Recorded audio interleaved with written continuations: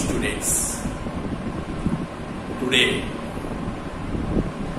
I will explain you regarding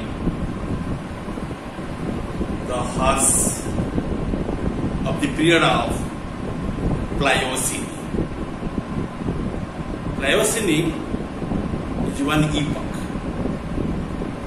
In this epoch, you find a peculiar horse after the period of the Miocene. Miocene is also be one epoch. During that period, you find the horse not so well developed in comparison with the Pliocene horse. So, by the end of the Miocene, the grazing horses are split into at least 6 fairly distinct lines. Okay? And most of them retain 3 toes in their feet. You find 3 toes are there. That is an important character, and by this character you can differentiate the horse in different periods. Not only the toes and teeth, also another characteristic feature by which you can differentiate the horses of the different epochs and also periods. Okay, and the 3-toed grazers, because they are grazing, so they call as grazers, were named as your Hipparion, Neo-Hipparion, Nannippus. Again, your Pliocene horses will be initially differentiated into 3 distinct forms: Hipparion, Neo-Hipparion, and Nannippus. Okay? And first of all, you know about them, then you also know about the other types of the horses which are also be seen in the period of the Pliocene. Okay? Those horses also be called as Pliocene horses. Let us know these 3. Okay? And these are the 3-toed grazing horses, or you call them as a grazers. First of all, you know about the Hipparion, Hipparion, Hipparion. To reveal the fossil of the horse in that period, you mark they are exhibiting some characters. Okay, and all the horses which are remaining in the period of the Pliocene, and all these 3 have high-grown grinding teeth in their mouth cavities. Okay, a difference from the Merkipus. The Merkipus also possessing the teeth in their mouth cavity. They are possessing also toes in their body, but teeth are little bit different in Merkipus. That is also be called as Merkipus. Merkipus. Mercychipus. Merkipus. That is one variety of horse on the period of your Miocene. And you know Miocene is one epoch. In that time you find that types. That is called as the The Merkipus. But they were closely related and similar to each other. After they persisted in the early your Pliocene and later became extinct. Those animals will not be remain for prolonged period. Okay? At the latter stage of latter Pliocene, they are going to be extinct. First of all, you know about the apiarian. Before to know about the apiarian, you know they are possessing the appendages in their body, and at the foremost part of the trunk you find a pair of appendages. These are known as the purlins. In the purlins you find the carpals, metacarpals, and also you find the the toes at the end. Okay, and in there you find 3 toes are there, and they are well differentiated. Carpals are remaining at the base, and you find the toes at its apex. You find how much toes in there? And 3 toes. Okay. Then, with the presence of the 3 toes, this kind of organism can be differentiated from the others. Okay. And you will be seeing these diagrams in the blackboard laterally. I will show you. And then you know about the characteristic features of the Hipparian horse, which are arising from your Martic hippus, and that is also we call as Meric hippus, and Meric hippus is present as one type of horse in the Pliocene epoch. They were differentiated under the 2 features such as teeth and toes. They possess some diversity characters. First character, teeth are usually straight, they are not curved, and they retain complete side toes as in your Meric hippus, and it was about 40 inches in size, that means 3 feet 4 inches, and it was a great traveler also. If you refer to this kind of organism, and on the fossil not alive state, and they will be obtained in your new world, and they also be transported to the old world. And so you can know it migrated immediately after it originated from the new world to the old world. Old world means Europe and Asia. Those areas are called as your old world. That is also be known as your Eurasia. Eurasia is the one combined term, is aggregatively called as Eurasia. When would be analyzed that term, from that term to find 2 different words. One is Europe, other one is Asia. These are the 2 continents, the remaining side by side, and they will be comes in contact with each other, and by the presence of Alaska and also Siberia, that is called as the land bridge, and due to the presence of that bridge, automatically the species can be transported from one place to another place, and these flourished all over the Asia and Europe. Their remains occur in Pliocene strata from China to Western Europe, and including India, Central Asia, Greece, Spain, etc., and also Africa up to Cap. And Hipparian was the first horse which entered in Africa. Before the horse did not come to the Africa. Hipparian was the first kind of horse which entered in Africa.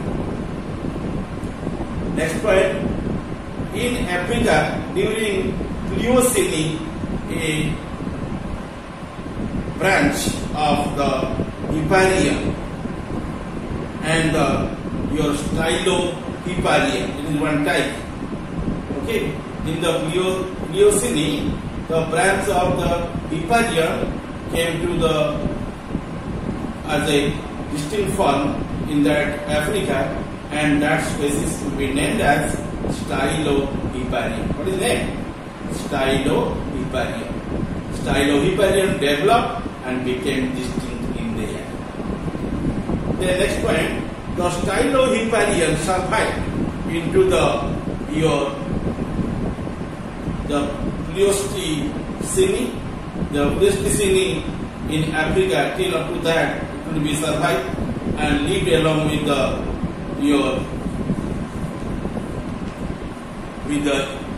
immediate ancestors of zebra. And zebra is also a fern, and that is also evolved as an ancestor ferns, and they became extinct before the recent and were lost and three-toed horses in the world. Okay, let us reveal very detail about them. You know about the horse, and also from the horse the zebra would be evolved up, and zebra would be arised from your Stylohipparium fern, and zebra also be remained. Some species also be remaining nowadays, but others are also be extinct, and ancestor zebra also be extinct from the world. And initially you find the ancestor of zebra, they would not be remaining nowadays, they are already extinct, and you mark there they became extinct before your recent and were last three-toed horses in the world. Okay, let us reveal the diagram of it. Your hipparium,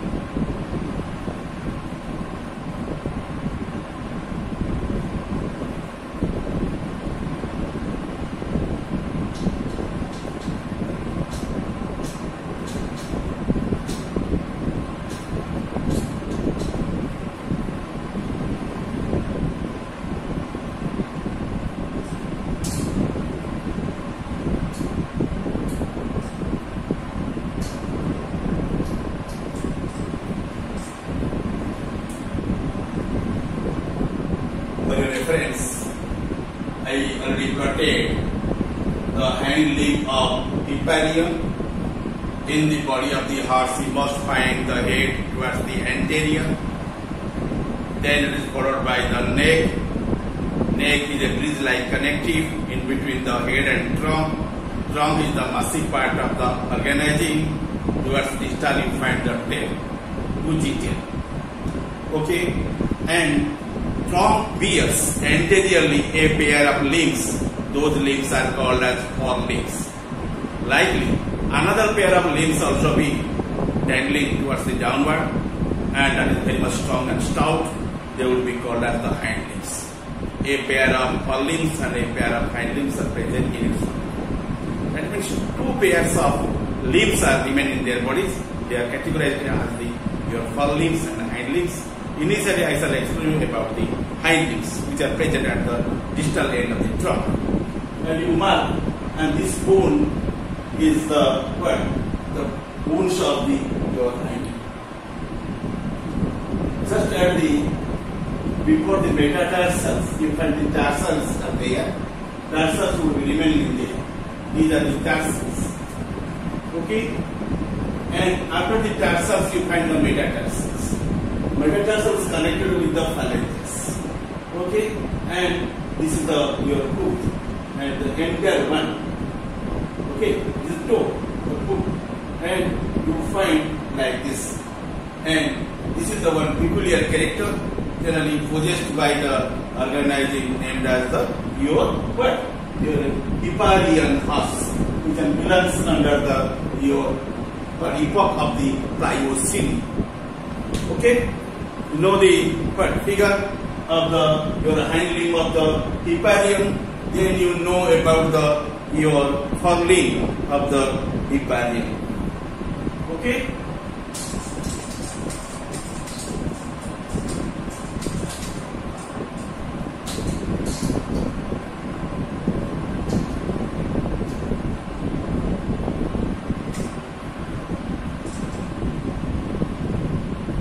Refer to the Hipparion or limb, it looks like this.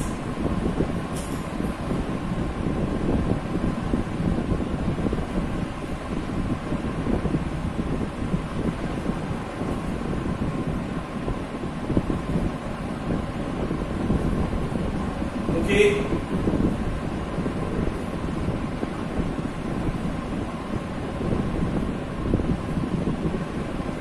These are the carpals, very elongated. The metacarpals also be present in there.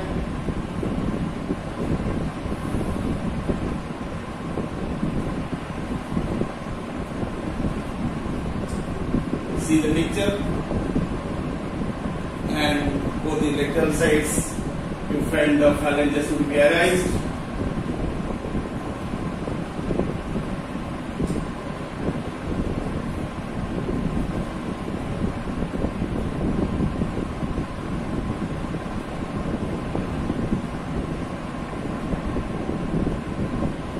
Okay.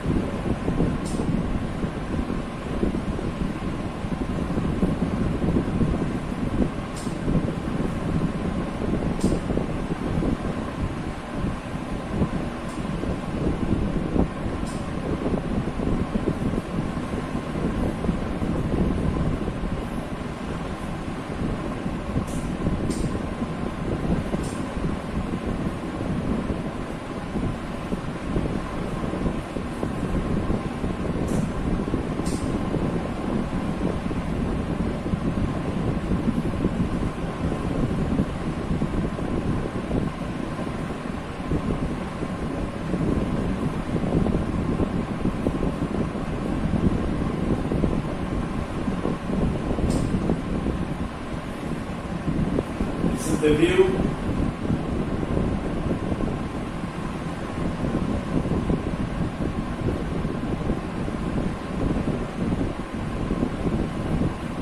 Okay.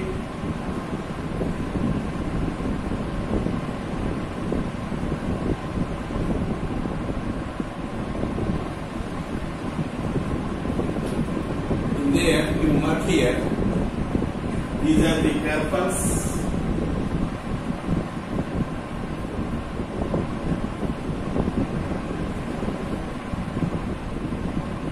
Okay.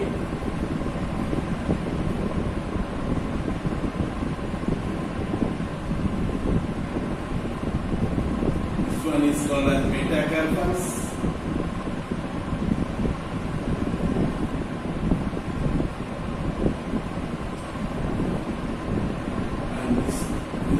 Phalanges.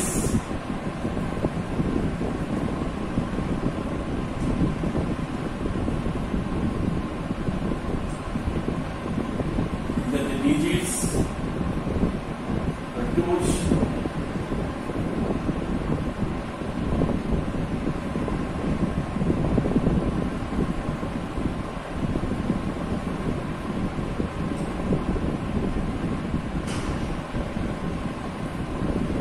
Okay. And these are the parts of the forelimbs in which you find the bones are present, and you mark the metacarpals are more elongated in comparison with your carpals. Likely in case of hind leg, your metatarsals also be more greater than that of the tarsals, and they are present in the body of the bird. Your Hipparion, the horse, is the forelimb.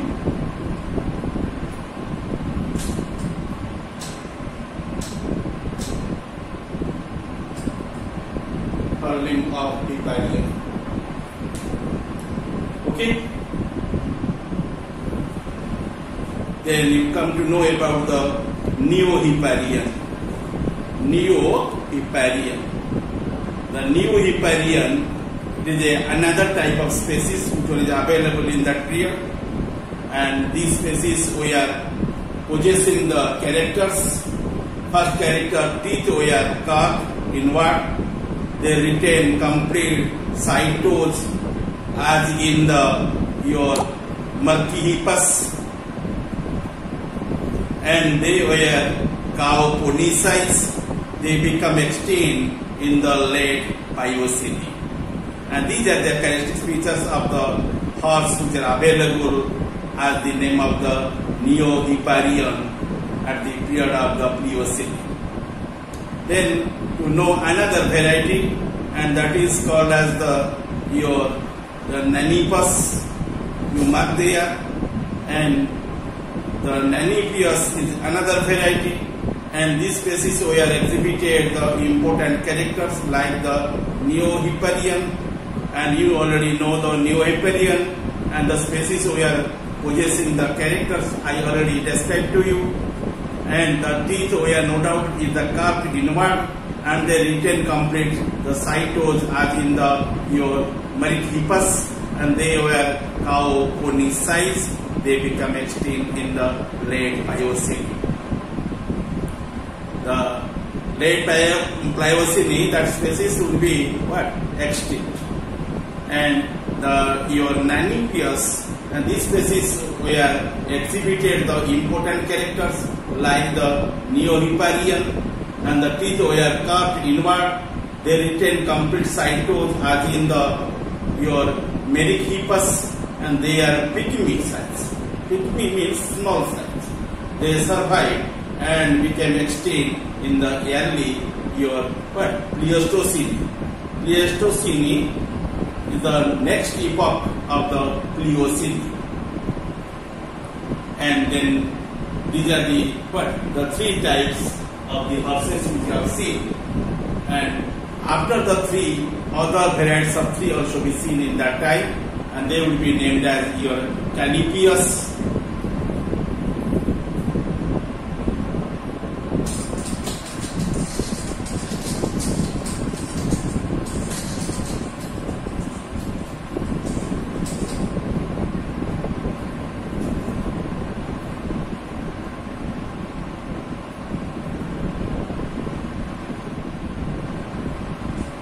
Avipius.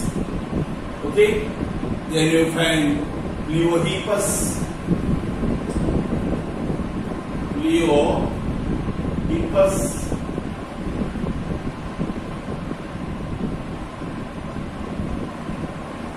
Okay, after it you find the Equus.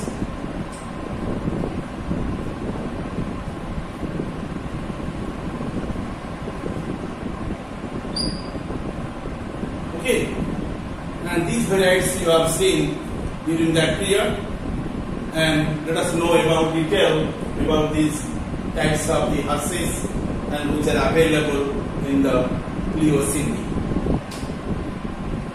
Okay, and let us know detail about them. Your Canipius, the first one, already 3 I also described to you. The next 3 will also be comes under it, and it will be named as 4 and 5 as well as 6. You find the 6 varieties, totally 3 already described by me. And let us know about your Canipius, Calippus. The members were originated from your Merychippus and carried the characters like your Pliohippus, and they had teeth like those Pliohippus, and they were very small in size or pygmy form. They survived from the late Miocene to early Pliocene. Before of this epoch, that one epoch is known as what? Miocene, M-I-O-C-E-N-E. The present, after it, the epoch is known as your Pliocene, P-L-I-O-C-E-N-E. Okay? And you find these horses in the period of the Pliocene, and that is one epoch. In that epoch you find these species.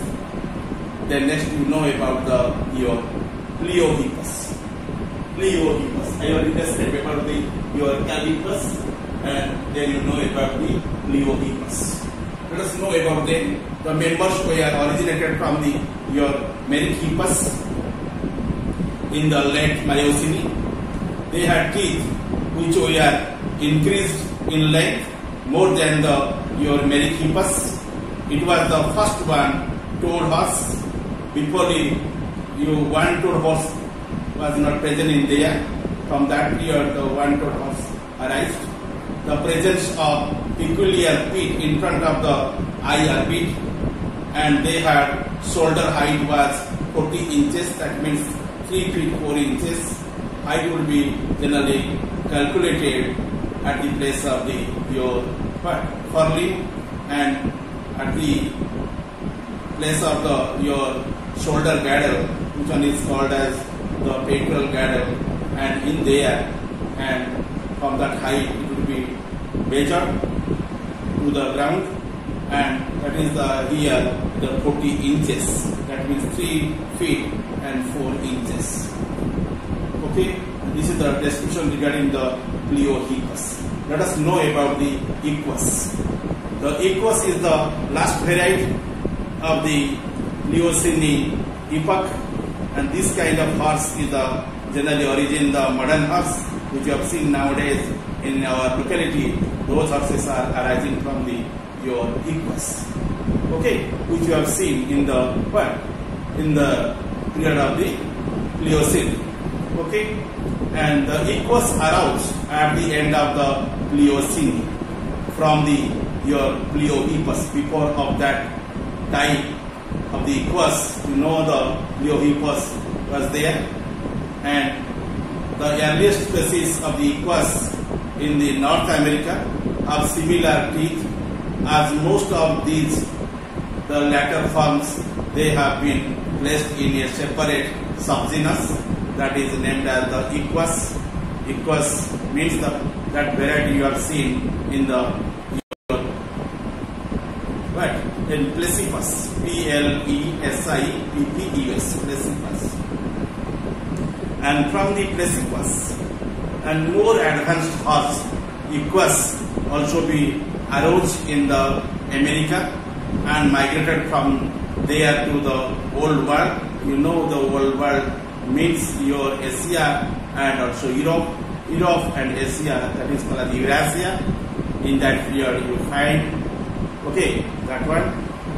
And aqueous remains were found in the your Pliocene and deposits everywhere, and aqueous, that is called as your Pliocene, Pliocene, also be appeared in the early your Pliocene of the Europe, and South America had no horse up to the middle of the Pliocene, and in late Pliocene some advanced your Pliohippus migrated to the South America through the isthmus of the Panama. Panama is one capital of the Mexico country nowadays, okay, and before it would be connecting with the South Africa, and in there you find the one strait, and it is very difficult to cross it, and previously there was a strait and which was not crossable, and there they evolved rapidly into the three distinct types, and which were only confined to the South America. One amongst them was your Hippidians, short-legged. Hippidian is a short-legged, one-toed, and Pliiohippus. Okay, and the other two were known as the Orohippidium, and the last one is known as your Hyperhippidium. And Hyperhippidium, otherwise called as Parahipparium, and in the your Pliocene, the modern horses equus also be entered in the South America and replaced the older immigrants after the ice age in the early recent times, and the horses became a mysterious extinct in the America. Okay, and this is the description regarding the your phylogeny of what? Horses. Okay.